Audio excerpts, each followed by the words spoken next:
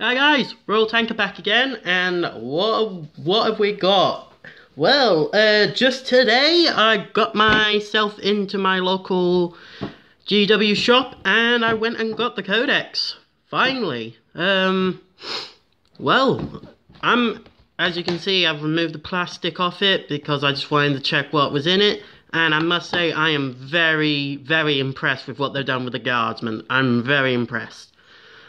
So I'll probably try and make this 10 minutes long and try and give you all the best things. I might show you a couple of pictures of what's in here, like some of the regiments and some of the things that they can do. And yeah, let's get going. So on the front, sorry guys, I'm still using my phone for this, so it might not be a best height or the best view, but I try to make it as best as I possibly can. So on the front, we've got Astra Militarum codex, and we've got a lovely piece of art of a commissar leading the charge.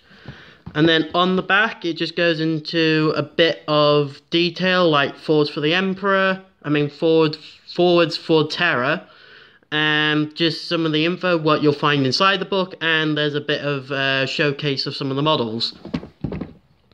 So as we open up, we've got a bit more of a lovely front page here. There's the front bit, Astra Militarum, with like all the banners and some of the guns sticking out. That looks pretty cool. And then it just goes into the introduction and contents. And this is a really nice looking piece of art. I really like this, I really do. With a commissar, I'm not sure what that's called.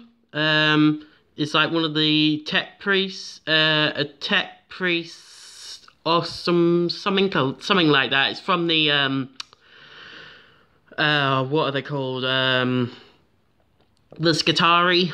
It's one of their powerful tech priests or whatever they are. Then we've got loads of guardsmen leading the line. We've got a titan in the back there, a couple of titans. Got a commissar leading the charge, and we've got a view of a scout sentinel with an autocannon. And then just a few randomly dead guardsmen, but who cares when these lot have been killed, but then the enemy has to deal with all of that. So that looks really good. What's next? The Shield of Humanity, so it just goes into a small breakdown of where chain of command is and what they're in charge of, and then so on and so forth. And then it just goes into a lot of detail. And then this is quite nice, showing off how a company is organised. So you've got like an infantry company and how that's organised. And then you've got armoured companies and how they're organised. And then it goes on for a little bit more. And then it shows how a regiment is organised. So like this one, I wouldn't even dare attempt to do this.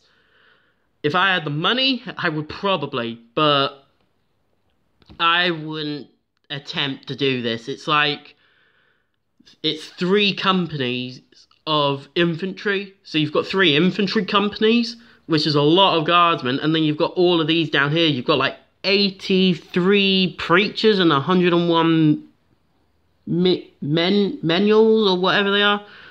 Pretty much too many models, but I reckon it would be an absolute pain to get rid of on the table.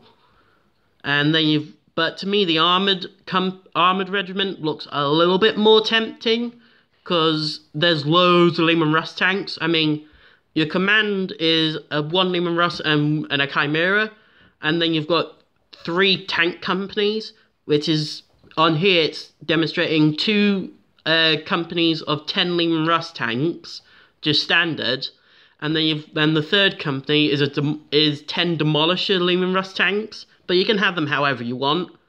And then you've got a first heavy company, which is a Baneblade, and then you've got Scout Sentinels and AA, so that looks pretty good.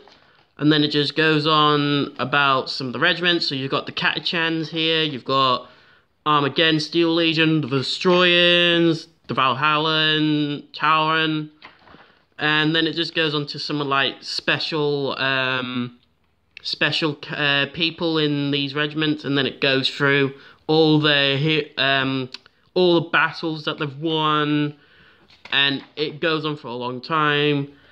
This picture right here, it's been seen in loads of codexes and loads of fan art and stuff, but I still really like it. Just Guardsmen leading the charge. It just looks so good.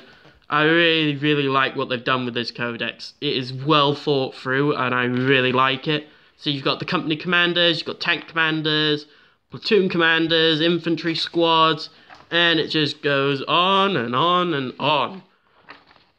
And then you come to some of the special characters, so like Lord Castellan Creed, you've got Knight Commander Pask, probably one of the best tank commanders in the game. Colonel Ironhand Strachan, you've got Gunnery Sergeant Hacker.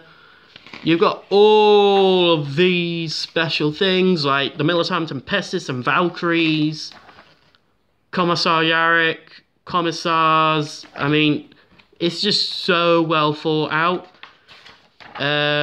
So we'll just keep going on, and then it just goes into some of the regimental colours, so some general ideas of what you could do. So for the Cadians, there's the usual Cadian green, then you've got the Catachans, Ice Warriors, all sorts there.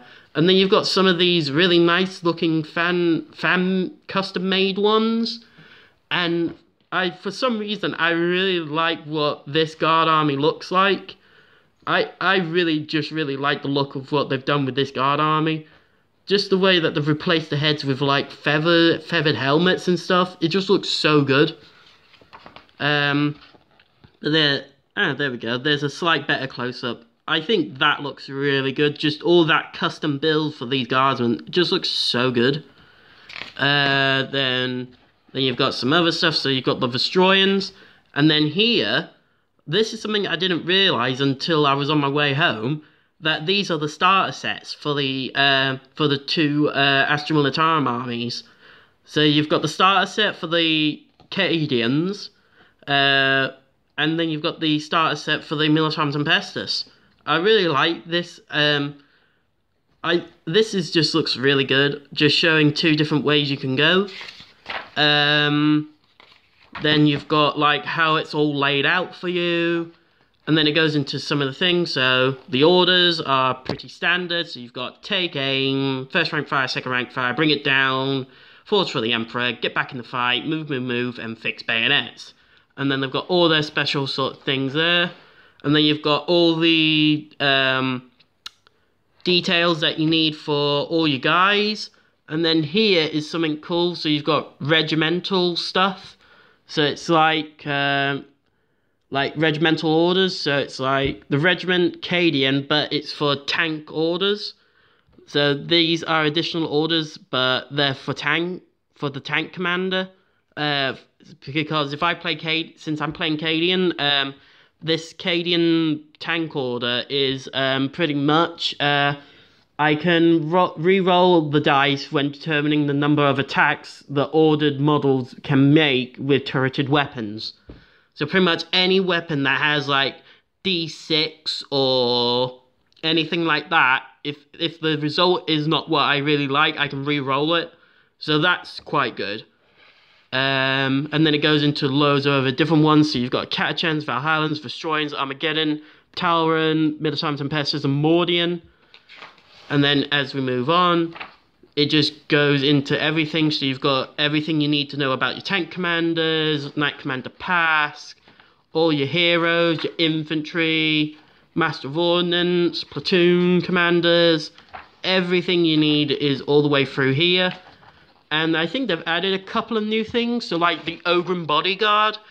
I've only known one Ogren, and that was not Dead. Yeah, that's it. Not Dead Dog. He was the only Ogren Bodyguard that I knew of.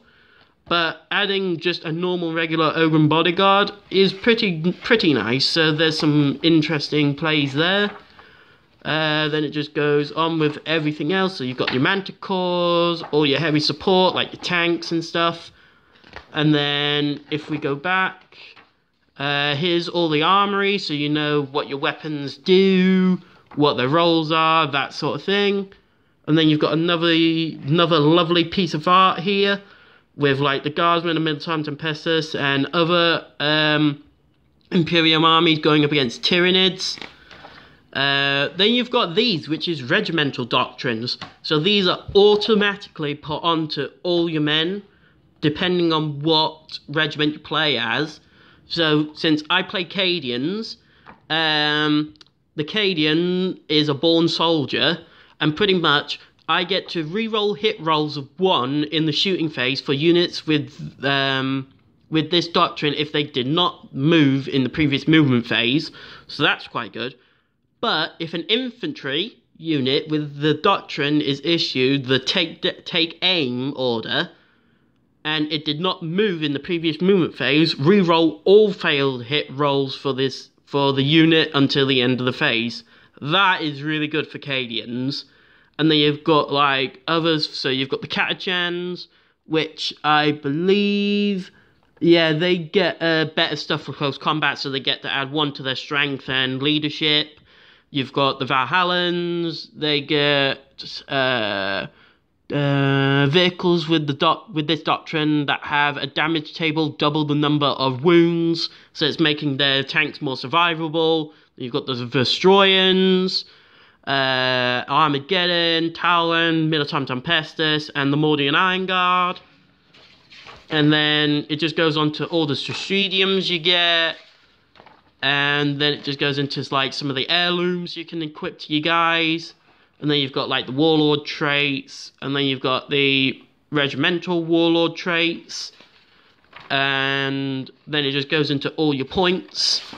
And then just some tactical objectives. So yeah, that's the Astra Militarum codex.